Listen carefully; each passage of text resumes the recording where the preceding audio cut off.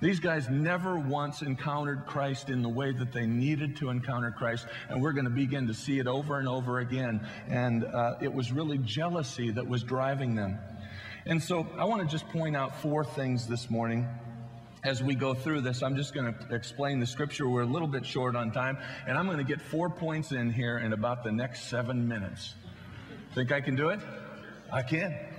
Okay, number 1, what we see at this passage is what it means to be a friend. What it means to be a friend. This is such an important aspect of this particular passage. Jesus is teaching, all these people are gathered around, and people are hearing this, and they begin to know that if they can get somebody to Jesus, they will be healed. And so these guys get a stretcher. They obviously have this friend who is paralyzed. We don't know if he is quadriplegic. We don't know if he was paraplegic. You know, quad means you can't move any of your limbs. Really, you can't use any of your limbs. You might have a little bit of function. Paraplegic from the waist down. We don't know what he was. He was paralyzed. He couldn't get to Jesus on his own. And so these 4 guys who no doubt loved their friend picked up a stretcher, put their friend on the stretcher, and they're carrying this man. It's heavy. This is dead weight you're carrying around. They're carrying this guy over to Jesus, and they get there, and they're going, it seems like we have a little bit of a problem here. And they are not going to be denied.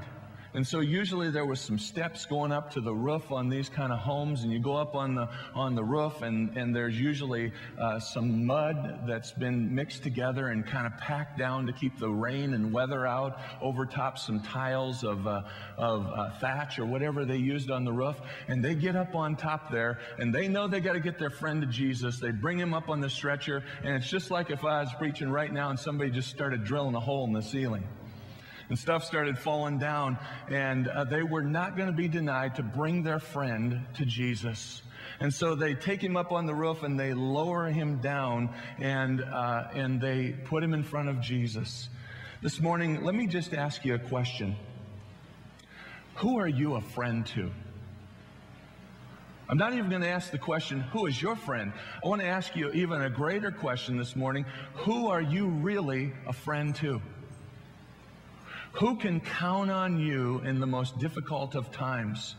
Who is it that would know that if they were going through a difficult time, you would put them on a stretcher and you would take them to Jesus, whatever that meant? That's what I love about the question this morning. It doesn't matter what it means, what you need Jesus to do for you. Whatever it is, Jesus can do it.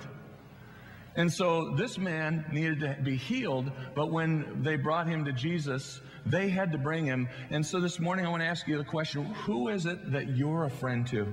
It's one of the reasons why we have care groups. And in fact, Ron and Pastor Carolyn and the group are going to be meeting at 10 o'clock today to talk about care groups, because we have a dream in this church that every person would have a friend.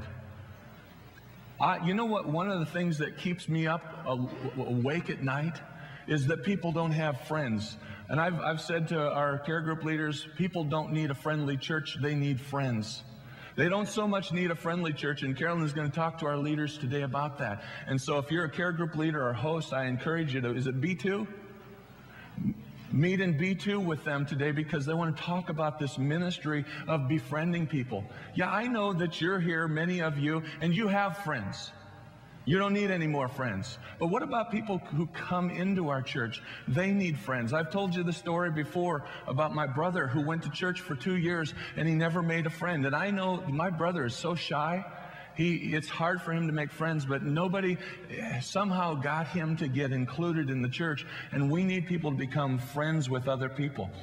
Boy, time's running out fast here. I want to tell you this story from journalist Bob Greene. He tells the following story in a book with a long title.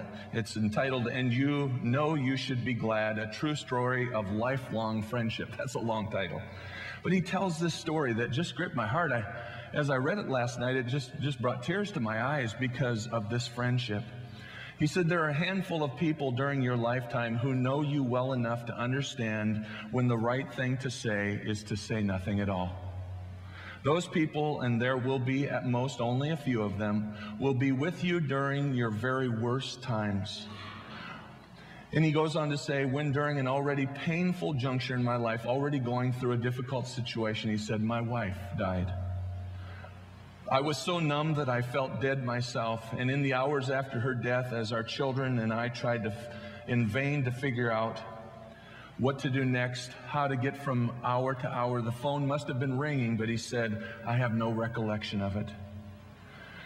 Bob said the next morning, one of those mornings when you awaken, blink for the start of the day, and then a dispiriting second later realize anew what has just happened and feel the boulder press you against the earth with such weight that you feel that you will never be able to get up.